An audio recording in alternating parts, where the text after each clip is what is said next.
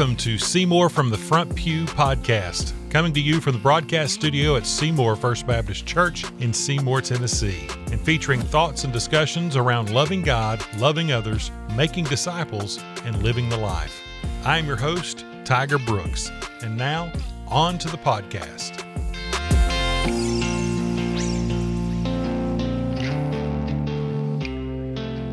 All right. This is one I've been waiting for.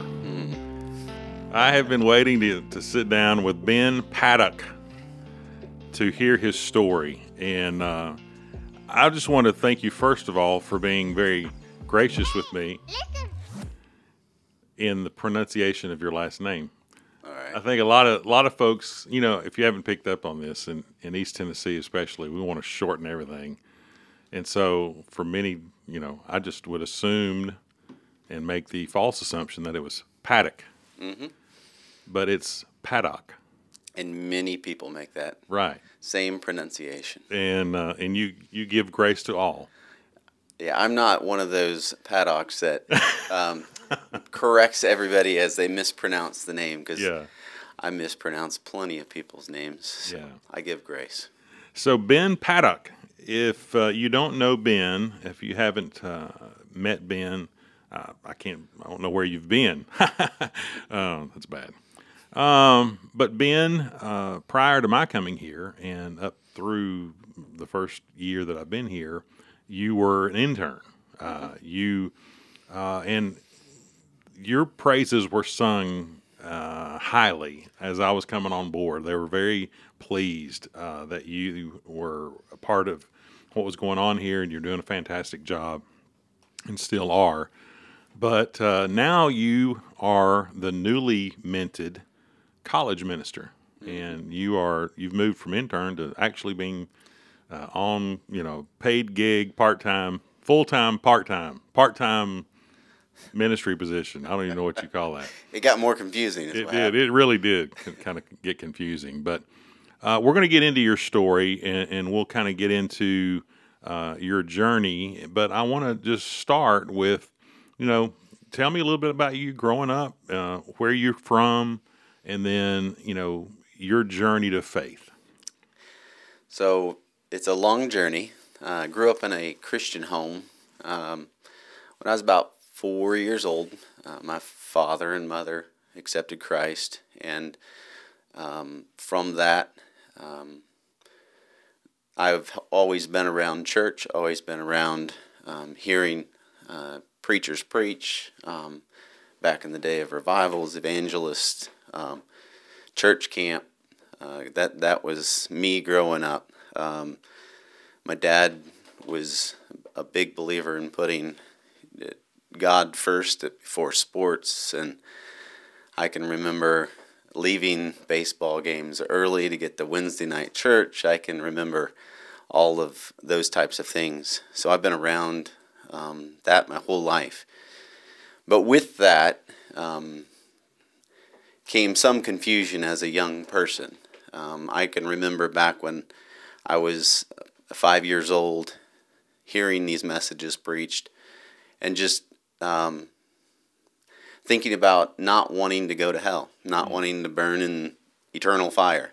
Right. Those things stick out to you as a young person. They did for me. And I can remember going to my mom and just asking her about this. And to the best of her ability, she gave me a clear plan of salvation, but my concern was not going to hell and burning in fire. So looking back, and as I grew a little older, there was still conviction there, because there was no addressing sin, and the real reason that Jesus came to die on the cross as a payment for sin and for my sin. Yeah. And so as I grew older, I wrestled with that. And I can remember a time and point when I was probably about 8, even all the way up till I was about 12, wrestling with that. Am I growing up with the church I went to, saying the right words, doing the right things, And at the age of 12, I can remember just giving that over and saying, you know what, there's nothing in me that I have done, I've said right, wrong, and it's a total dependence on Jesus Christ and what he did. And it's just that. It's just simply that. It is simple faith as a child, yes, but as a child I wrestled with that a lot. And from that point on, it was really life-changing. And for me, I was able to solidify that and just say, it was, I can remember it in my mind, just a wrestling of, you know what, I hear all these things, and I know if I just, in Scripture, it's a simple faith in Jesus Christ. And if I was to stand before Jesus today, it would be why do I belong here? Because of you, Jesus Christ, and that's it, nothing else. And at that point, life, really for me, I would say began. And so one thing that I want to draw out of what you just said, I think that people need to hear, because I think this is true for a lot of people, is that for a period of time and for, some of your life, and I don't want to put words in your mouth, so you correct me if this is a wrong assumption or a wrong take on what you just said, but for you, for a period of time, faith was about circumstances to be avoided rather than what you gain in terms of your faith, in terms of, I don't want to go to hell. Mm-hmm. And rather than God loves you and has a plan for your life and those kinds of things. Right. That's spot on. Okay. Yeah. And I think that when it becomes that, and I think your story is echoed by lots of folks who might hear this mm-hmm. podcast. It's a sad statement to make, but I think it's about where you put your weights in your faith life. Yes, faith allows you to miss hell and make heaven, but it's so much more than that. It's so much more. It's a relationship with God. And I think it's been beneficial. I think of Scripture where it says, work out your own salvation. Mm-hmm. For me, I think on that, in that part of my life of working that out and coming to the understanding of it's a relationship with God. I get to have a relationship with God through Jesus Christ. Mm-hmm. It's not a matter of, the byproduct is, I'm not going to hell because God didn't create hell for us. Mm-hmm. He gave us a way out for that. Yeah. And that's not what it was about. It's about a restoration of a relationship with God. Yeah. And that's I say it a lot, and I'll say it a lot through this. And the best life that we can have here on this earth is one in relationship with God. Amen. It's what we were created for. Yeah.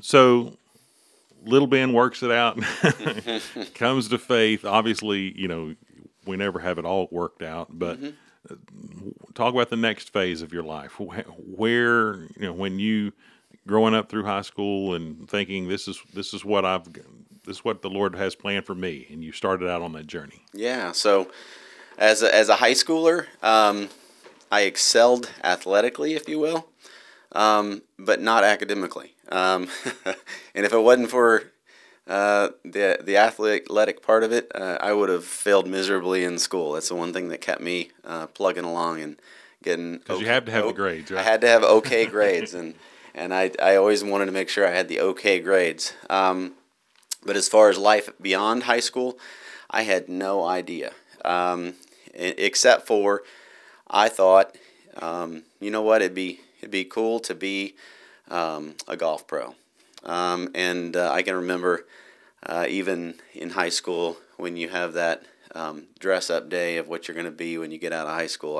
I dressed up as Payne Stewart, and not many people would know what that would be, but that's fantastic. Yeah. So where'd you find the little short pants? My aunt had a pair of those, so I wore the knickers, and for those that don't know Payne Stewart, but high socks, yes, knickers, they were fantastic. Hat, yeah. Sent the message. That's bold. That was bold. That was a bold choice, Ben. When I was in high school, I dressed with boldness. Yeah, you could do it. You were the man. Yeah, my wife does not let me dress with boldness today. Look at me. I would love to wear stuff like that. But she was like, no. She won't let me out of the house. Come on, Ben. Yeah, I tried. Those of you on strictly the audio podcast are totally missing this. But if you're watching on YouTube, which you can get a load of my. We're coming up on Labor Day as we record this. And so you can't get too many more wearings out of this. That's right. I'll put it on. Anyways, this is your story. So moved on, and really I see that as part of my journey and where God has me today. I was somewhat backward. I didn't like to speak in front of people. I didn't have any problem, playing something because I could just focus on that and block everything else out. But as far as speaking in front of people and doing things in front of people, that was not my jam. I just did not enjoy that at all. Yeah.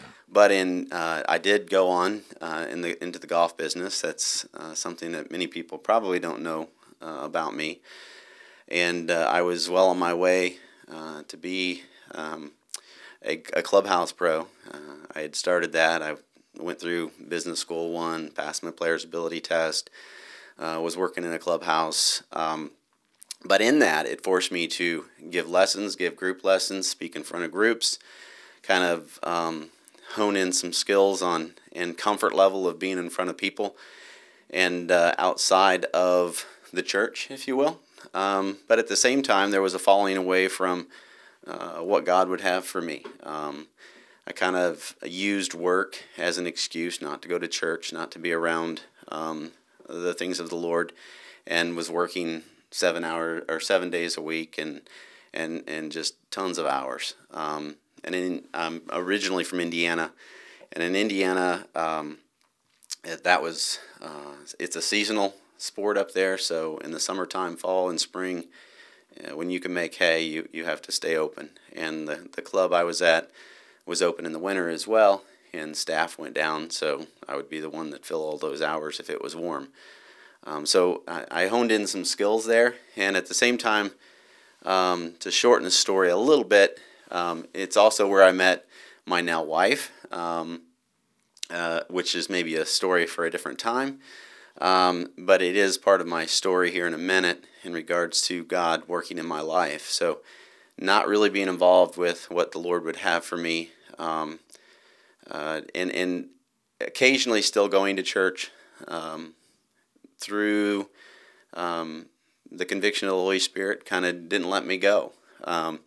And so through that, there was a point in time after I'd been in that business for probably 7 or 8 years, the Lord started working on what are you doing, and is there eternal value in what you're really striving towards? And through the pastor of our church where I was going, a little church in Crawfordsville, Indiana, Fremont Street, and just some of his messages, the Holy Spirit was able to work through that and really convict me of my relationship with God and where it was at. That's interesting that you began to feel, I guess maybe not an emptiness, but a shallowness in what you were pursuing, and convicted that God may have something better for you, or He created you for something more. Correct. And so, married at this time? No? Not married. Okay. And so this is really where I think that God started, it's where I started saying yes to God beyond salvation. And I speak of this in our class a lot, this faith in God, more than salvation. In other words, God is there, yes, a faith in Jesus Christ for salvation, but there's a faith that goes beyond that. And if you look through Scripture, you see that faith in the likes of just about everyone that followed after the Lord. You look at Abraham and Moses and Esther and Hannah with Eli. You look at all the different people in the Old Testament, Joshua and Josiah, and then Peter and Paul and John. There was this faith in God that He has you, and He has a plan for you, and He's created you to glorify Him. Yeah. And so in that is where I'll start, I guess, talking about Kaya as my wife. We had been dating for about 4 years, and there was she was at that time not a believer, hadn't accepted a faith in Jesus Christ, and I was convicted of that. But at the same time, God was working on her life through ministries at college like Campus Crusade for Christ and different things. I didn't know that, but God's also working on my heart, going, this is pretty serious, and it's 4 years, and you're either going to have to do something more of a commitment or not at all. And God had convicted me that you shouldn't get married to someone that's not a believer. So I gave that to the Lord, and I told him, okay. So I broke up with my now wife, at that time girlfriend. And you were honest and said, this is the crux of the matter. Yes. Okay. And at that time, she had told me that she'd been trying to sort that out a little bit in her life as well, and she had some people in her life that were speaking truth into her life. And like I said, I was kind of aware of it, but not fully aware of it. And she knew who Jesus was. She had grown up in church to some level, but then had fallen out of even going to church, but didn't have an understanding of who Jesus was, and her salvation could be placed in him, through him. And so hadn't really worked through that part. So we stayed in contact through that. So this is after 4 years, though? This is after 4 years. Okay. And things are, as on the Napoleon Dynamite say, the things are kind of serious. Yeah. Things are pretty serious here. And so it was a big deal. And it was sure. kind of painful for her, painful for me. But it was me saying yes to the Lord. And saying, yes, Lord, I will put you over her. And I look back in that, and that was kind of that start of that journey of faith beyond salvation, of your ways are better than my ways, and I'm going to trust you. And even though I love her, I will say no to her and yes to you. Mm-hmm. And I think that's so important for so many things, because that alignment of putting God first in people's lives is so important. Because if we, I think of Scripture where God says, love the Lord thy heart with all thy soul and mind, and love others, right? But I don't think you can love others properly unless you love him first. Sure. And there's a reason he said love God first. Mm-hmm. And because then everything else just lines up. Yeah, he gives us the capacity to love others the way that he would love them, mm-hmm. because people are stupid. Mm-hmm. Yeah. We can't love like he loves without him loving through us. Mm-hmm. And I want Kaya to love God more than she loves me. Yeah.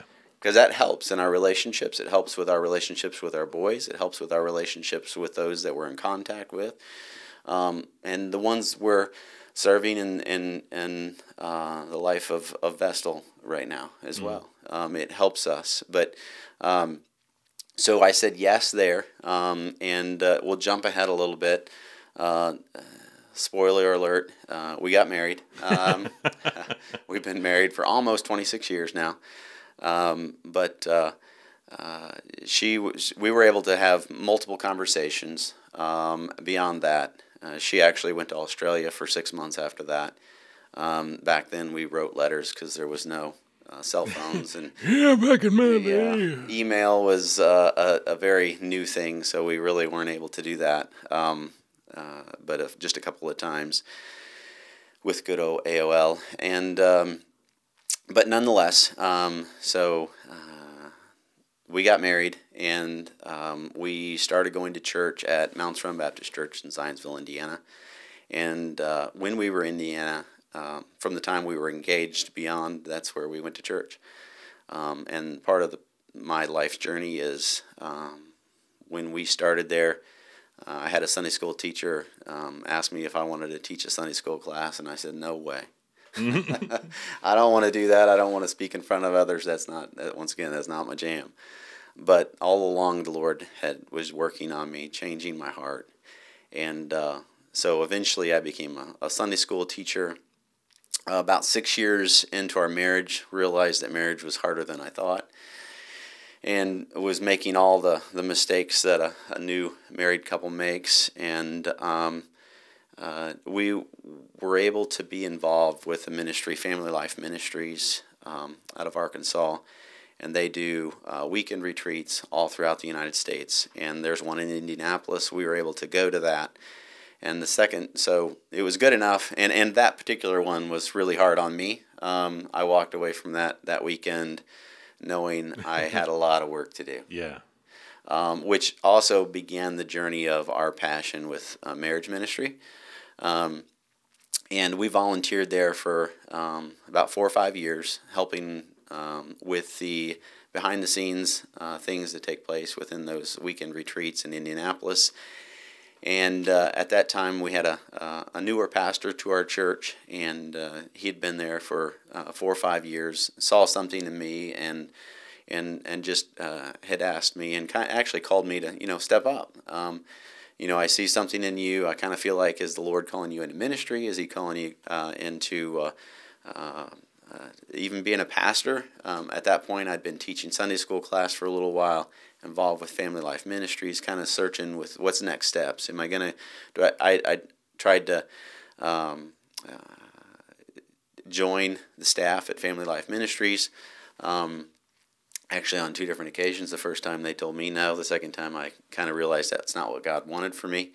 But then my pastor's like, you know what, at this point, if the Lord is calling you into ministry, why don't you come on staff here in a lay position? So he started working with me at that point in time, and I was I had the role as marriage pastor at Mounts Run for almost 9 years before we left Indiana. In that time frame, the Lord had kind of challenged me to. We'd done a lot of the different roles that you might think of with marriage pastor in regards to just a lot of classes on marriage and even financial situations. But full-time ministry as it was not going to be a thing that would be available at the small country church in Zionsville, Indiana. Yeah. And so full-time ministry, what would that look like? And so I'd sent my application out to a few different places and quickly realized that a college education was going to be needed. 8 or 9 years of experience is not good enough. And so then we started looking at different schools. Mm-hmm. So I think that one thing that I wanted to bring back out, but I think it's applicable to everything that you're saying, is there was a period there where you realized that there was a faith beyond the saving faith, and it was a sustaining faith. Mm-hmm. People, again, I think that's an important point for people to understand, that God doesn't want just to save you and redeem you. Certainly, that has to be the beginning point so that he can do anything in your life. You must be redeemed and then in a right relationship with him. But he wants what's best for you. He's created you for good and to bring him glory. He's given you gifts and he's given you all these things, and he will begin to line those things up when you submit to his will. Mm-hmm. And just sustain you, bring into your life what you need, even though you may not know that you need it at the time. And I think that's a very good point that you brought out there. So fast forward, you realize that some of these doors are closing. You feel like you need to expand your horizons in terms of your education, and that brings you up to making the move here, I would assume. Is that correct? Yeah, and thinking if we have time, it's probably going to require me to backtrack just a little bit, but I think it's important in this journey of also what I say is hearing the voice of the Holy Spirit, mm-hmm. and what it is to learn to know it's the wooing of the Spirit, the voice of the Holy Spirit versus my own wants and needs and things, right. and that also goes back to a time where, there was a time where I shortly after marriage, and I think maybe we'd had our first son, Cade. I knew the golf business was not for me, and the Lord was kind of working on me. Weekends, holidays, at our busiest time, not good for family, not good for participating in the life of the local church. And so I got into construction at that point in time. And so also at that same time, decided to take on subcontracting and building our own house. So was able to do that and built a house we thought we would just live in the rest of our lives. And had lived there about 7 years when in the construction business understood that the economy was in the process of a major downturn in 07 and 08. Went to Kaya and said, look, this isn't going to look good. We're already kind of house broke. And if I take a pay cut, which it looks like I might need to, and all expenses are going up, we're going to be in trouble. So we put our house up for sale, and that was me listening. I looking back to the Holy Spirit saying, you need to sell this house. And we sold it in 3 weeks, just before the economy takes a downturn. And then we bought a house in a subdivision that looks like every other house in the subdivision with foreclosures all around us.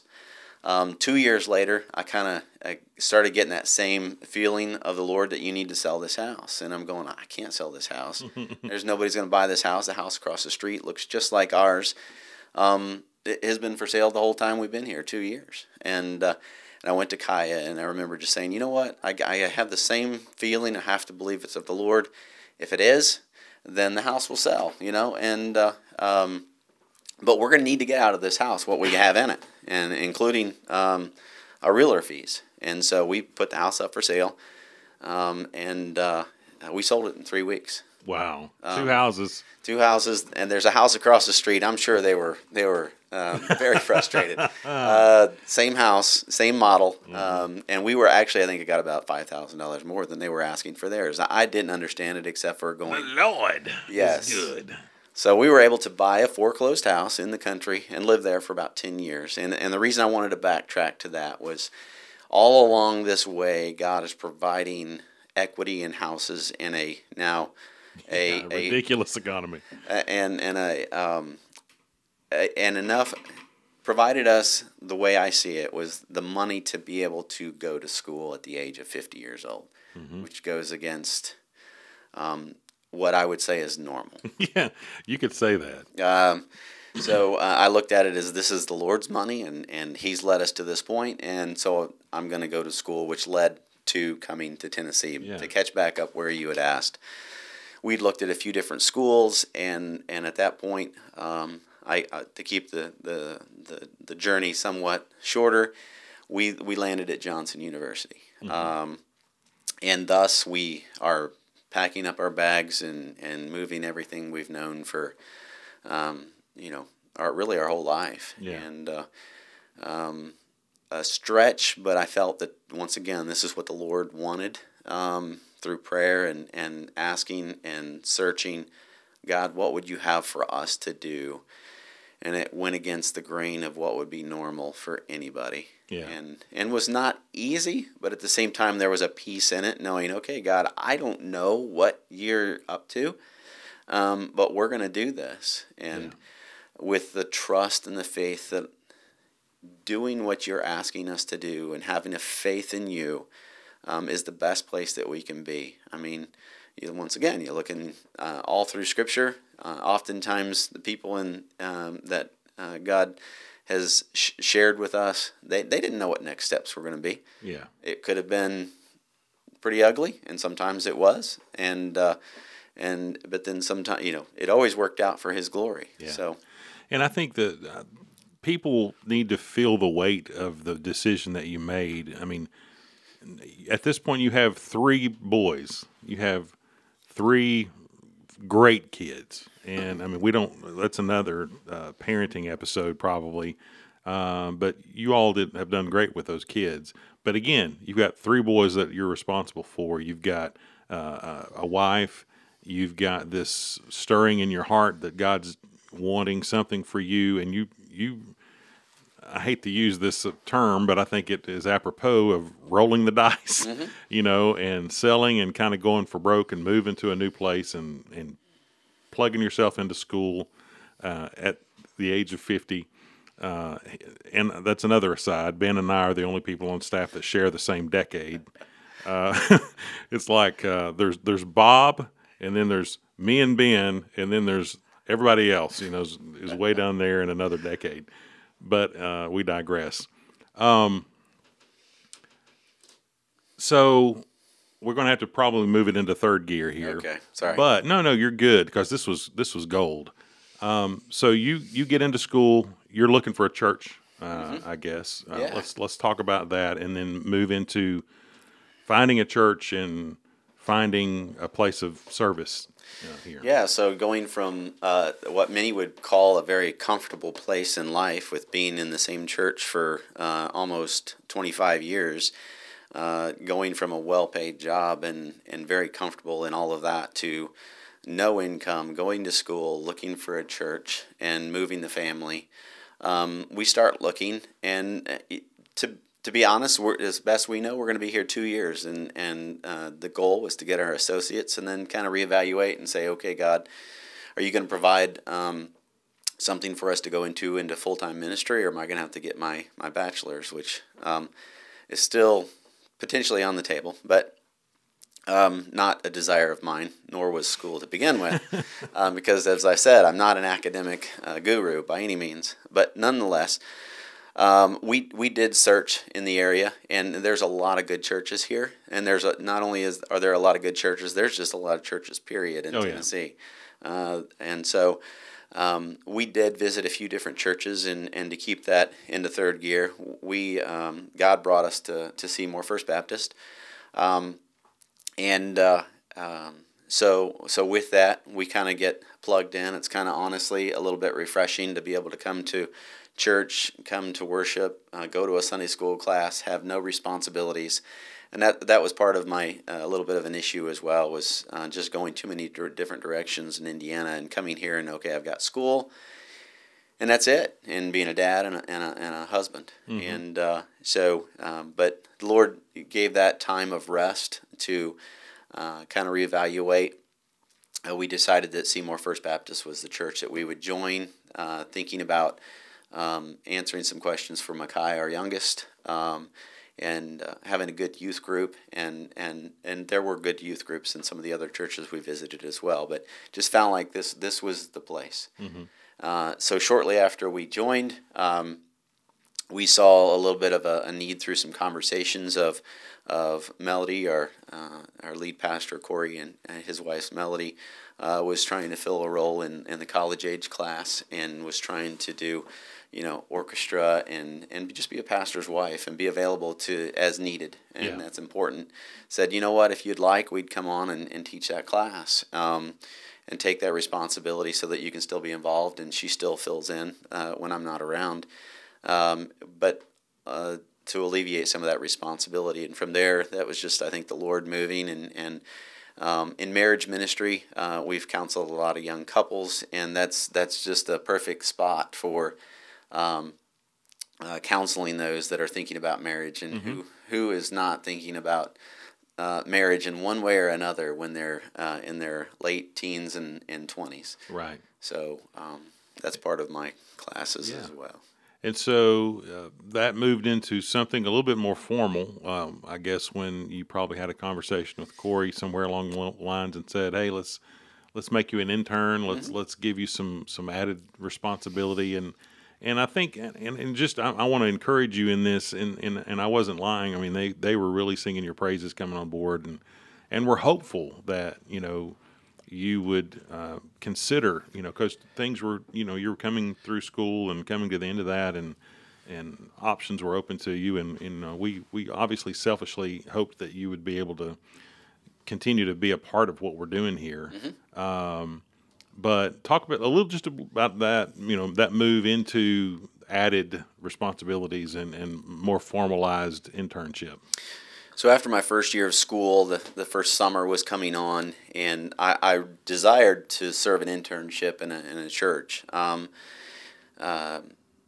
was either going to do that or just find a job and work as many hours as I could. And I went to the staff here, Corey and Jason, and just said, "Do you guys do that type of ministry? And an internship, some churches do and some don't. And Corey's like, oh, we're all about internships. We love them.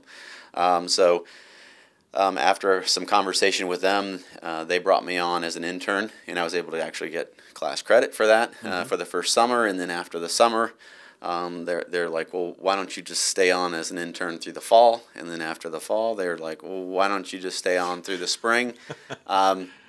Which then started leading into some conversations about this full-time, part-time position we just mentioned.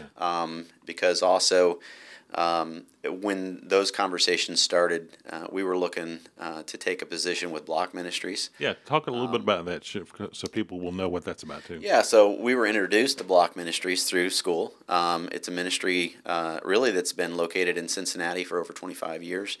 They're in Price Hill, which is kind of a suburb of Cincinnati, but also known as Cincinnati. And they have about 27 different ministries in Cincinnati that they've created, seen the need for, and have been able to meet some of those needs through those different ministries in Cincinnati. And so Woodlawn Christian Church had encouraged them to come down here and have their ministry in Vestal. They've also decided recently to expand into Louisville, Kentucky.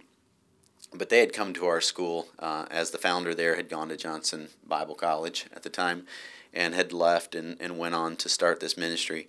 Had come back to Johnson and kind of spoke of what was going on in Cincinnati and the need and the desire to start a BLOC Ministries in Vestal, Tennessee, which is, once again, a suburb, an old suburb of Knoxville, but now is just Knoxville, Tennessee. Yeah, South Knoxville area. For those that are from here, know Vestal, and it's just a community that has some needs, and also it's kind of a cool situation where the center is located in the middle of Montgomery Village, and we're currently able to walk alongside and partner with the center with Travis Henderson there, and just try to serve those in Vestal. What it'll look like in Vestal, we're not sure. Right now our titles are community engagement coordinators, because we're trying to engage the community and really not go into that community and tell them what they need in regards to,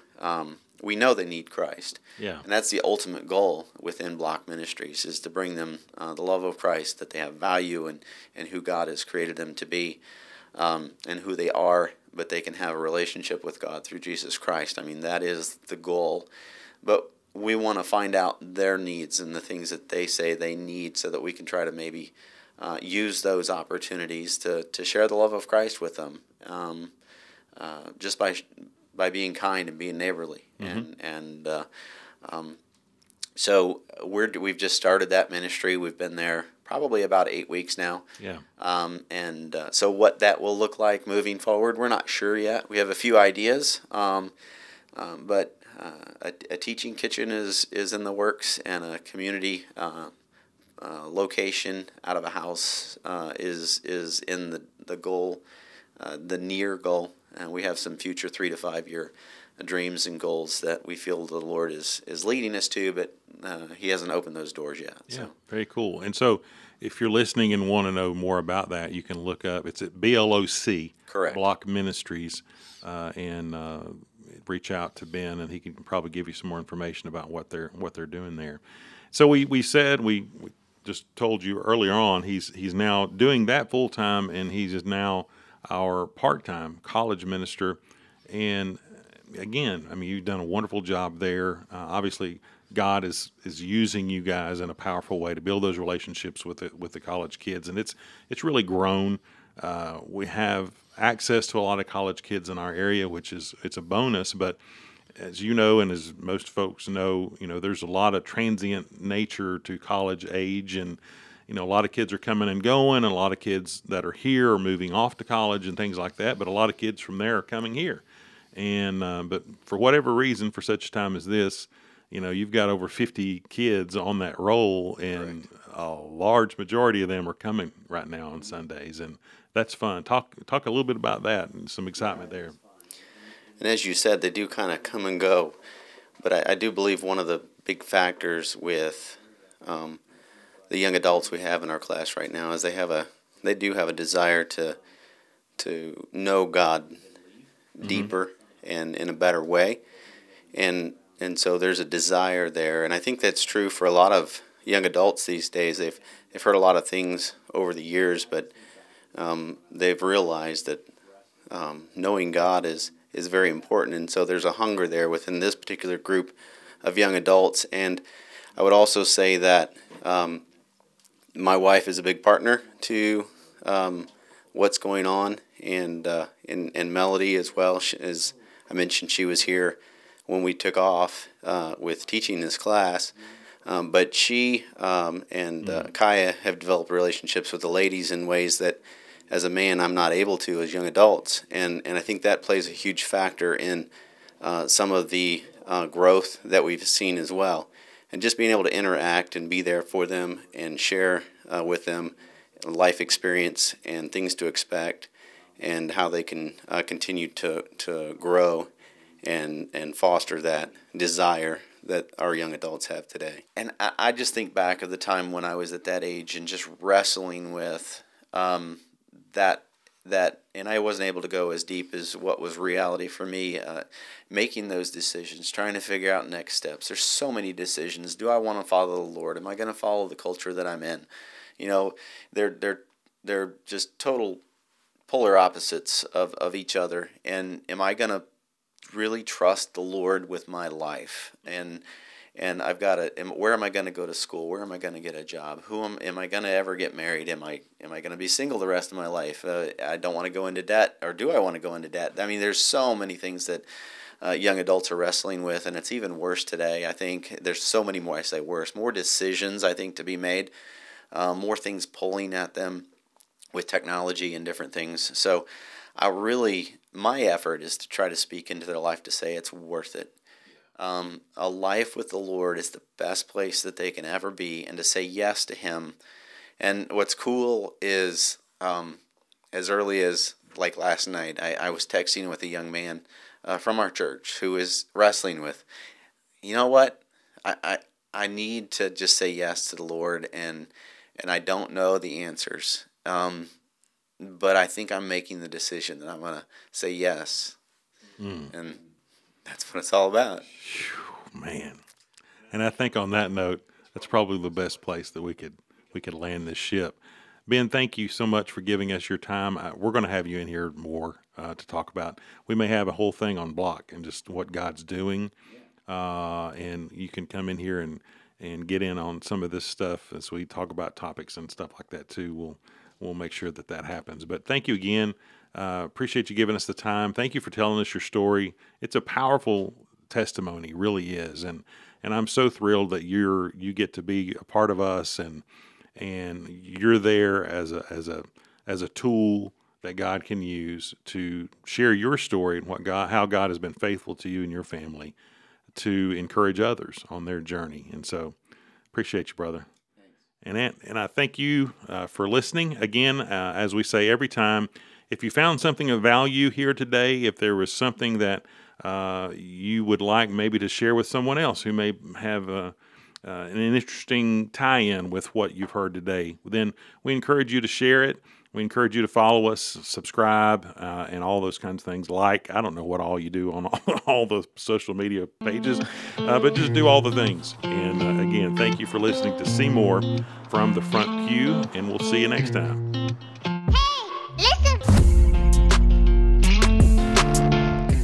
Thank you for listening to Seymour from the Front Pew. Our sole desire for this podcast is to glorify God by educating and encouraging His body. If you would like to learn more about anything you've heard today, feel free to reach out by email at staff@seymourfbc.org or by visiting our website at seymourfbc.org. If you're located near our community and do not have a church home, come worship with us at 10:15 a.m. on Sunday morning. Until then, we pray God's richest blessings on you and yours as you love God, love others, make disciples, and live the life.